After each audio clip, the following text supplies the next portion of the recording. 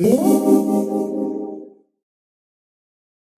this video, we'll learn about the key aims of government macroeconomic policy for inflation, the balance of payments, exchange rates, unemployment, growth, and development. Governments can use economic policy to maintain price stability.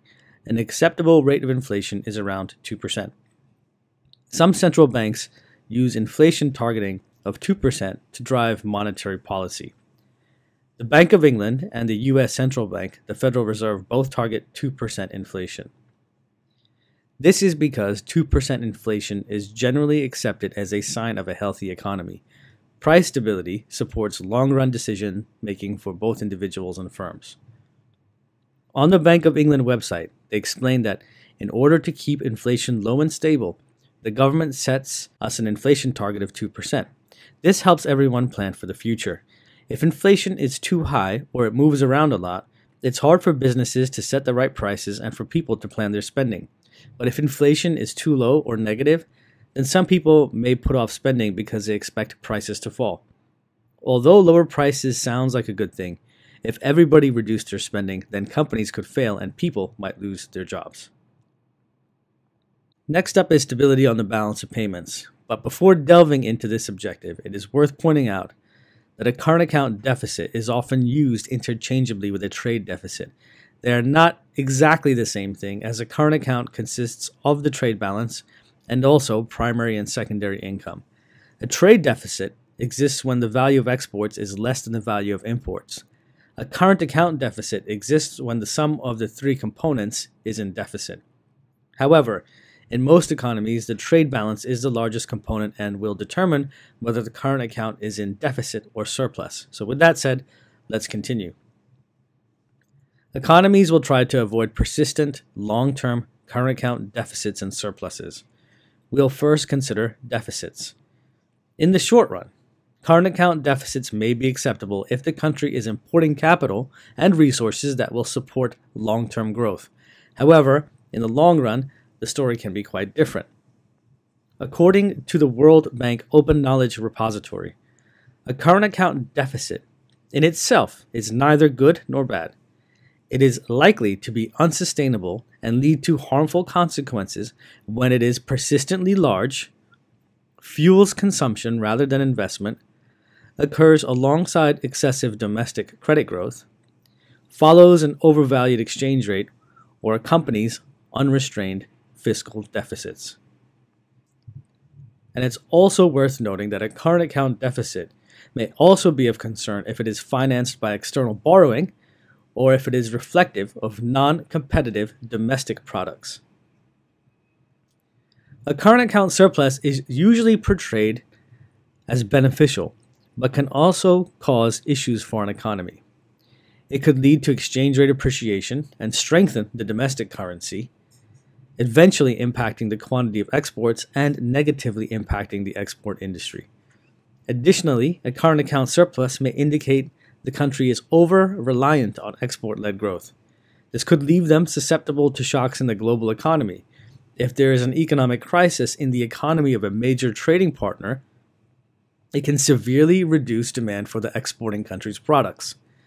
A current account surplus could also be indicative of low levels of domestic consumption. Sustained high demand for a country's exports could also increase export prices, and inflationary pressure could negatively impact global price competitiveness.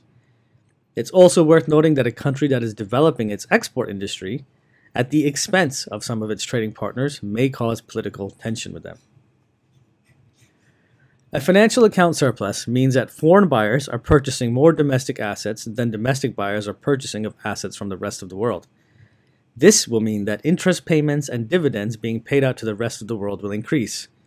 This will increase net primary income paid to the rest of the world in the current account. A financial account surplus can be beneficial if FDI flows are entering the country and creating jobs and reducing unemployment.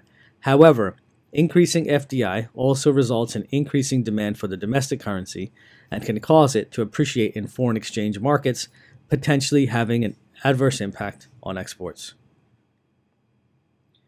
The third objective is exchange rate stability.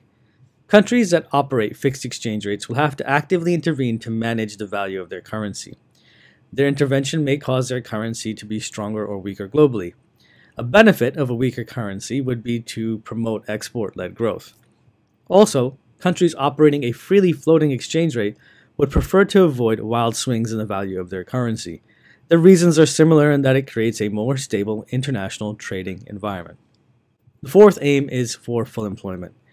Most governments will aim for full employment. This is generally between 3 to 5% unemployment, with frictional unemployment being acceptable, as there will always be some workers between jobs. Macroeconomic policy will focus on addressing cyclical and structural unemployment. Boosting aggregate demand should help reduce cyclical unemployment. As for structural unemployment, different strategies will be needed, such as retraining and providing opportunities to individuals to develop new skills. Long-term unemployment is a major concern for an economy because workers can lose their skills if they are unemployed for a long time, and there is also the concern that they may drop out of the labor force. To maintain its highest productive potential and capacity, a government will aim to maximize the capabilities of its labor force. Fifth is aiming for economic growth and development. Most economies pursue strategies for long-term economic growth and sustainable development. Economic growth should increase job opportunities, incomes, and thus living standards. Higher incomes will encourage spending on a wider range of goods and services, and both households and firms will be better off. Economic development will ensure that growth can be sustained over generations and that individuals enjoy a higher quality of life with respect to the environment, better healthcare, and improved education provision. By now, you should have a better understanding of the key macroeconomic policy aims for inflation, the balance of payments, exchange rates, unemployment, growth, and development. If you have any questions, leave them below and let's try and answer them together. That's us done for now, and I will see you in the next one.